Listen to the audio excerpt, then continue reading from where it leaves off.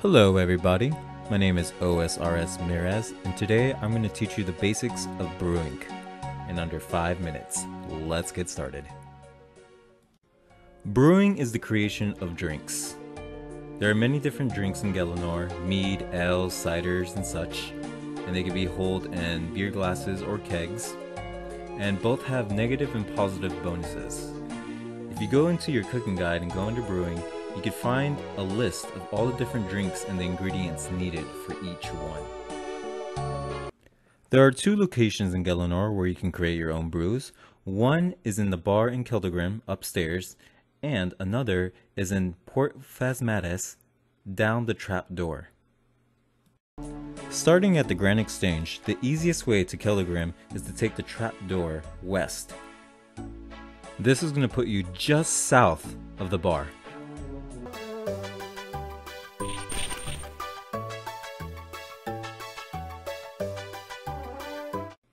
Head north and then climb the stairs.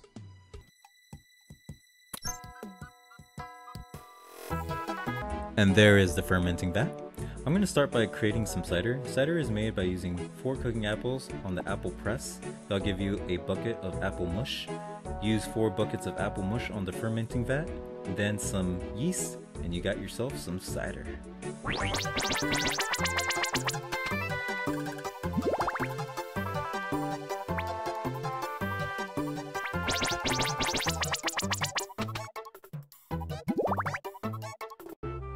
So once you have 4 buckets of apple mush, talk to this fella right here, grab some yeast for 25 coins, and you're going to put the apple mush into the vat, then start the fermenting progress with the yeast.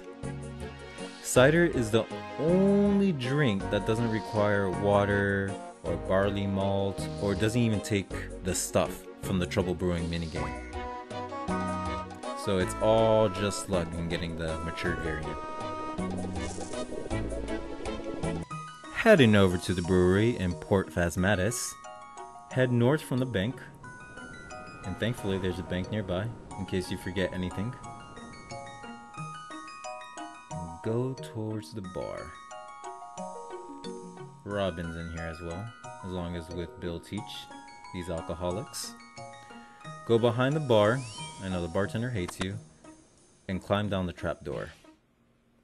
You're going to need a Ghost Speak amulet to talk to this NPC.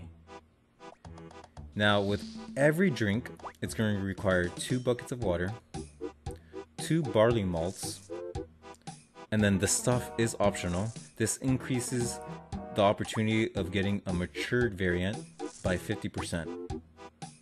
Then I'm creating Slayer's Respite, so I'm going to add 4 Wild Blood hops to it.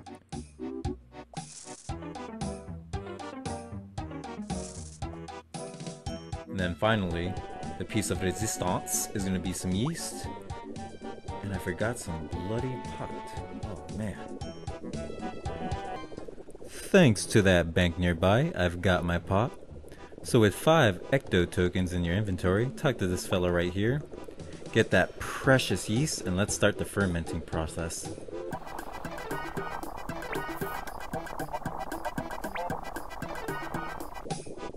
The brewing process can be as short as 1 day or as long as a week. I got some mature Slayer's Respite here. So in order to collect it, you're going to want to drain it, turn the valve, and it's going to drain it into the barrel. And then use a keg onto the barrel.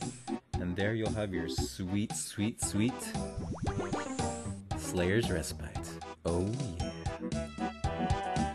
Now here I also have the material or the ingredients for Moonlight Mead. So I'm going to fast forward this process so you guys could watch how I do this.